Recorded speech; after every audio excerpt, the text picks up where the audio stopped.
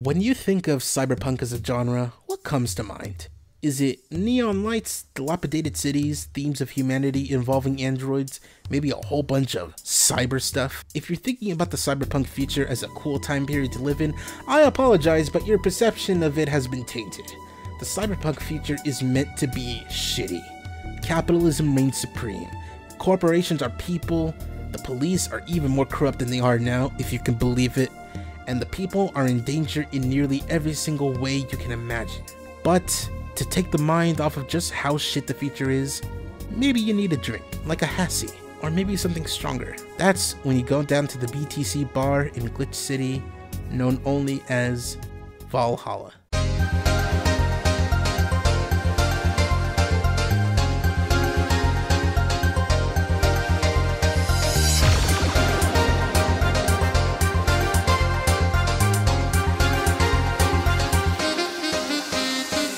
Valhalla is something of an odd duck in the cyberpunk gaming genre.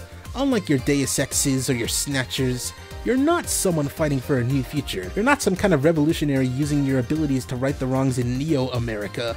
You're just a bartender, Jill Stingray.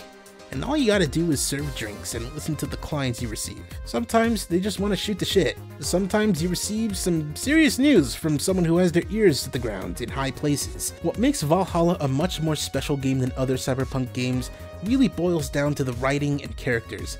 There is a world that opens up when you talk to more and more people who come in, and you learn about many different things, like the military police force, a hacker entity, android idols, gene-spliced cat people, and worst of all, people cosplaying Yeek unironically. In the end, it's not a story about Glitch City, Neo-America, or even the world.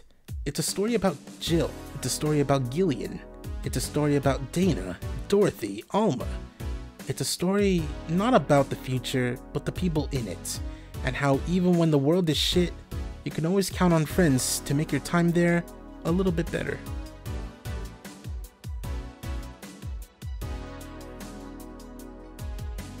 Say his best girl.